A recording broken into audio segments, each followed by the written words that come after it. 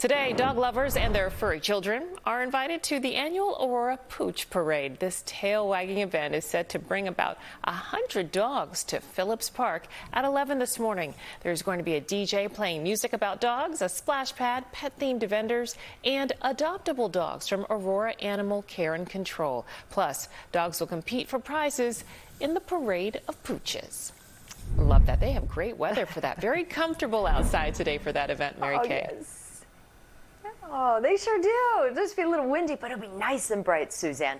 All right, dog lovers, get ready for wagging tails and cute costumes today at the 6th Annual Pooch Parade in West Suburban Aurora.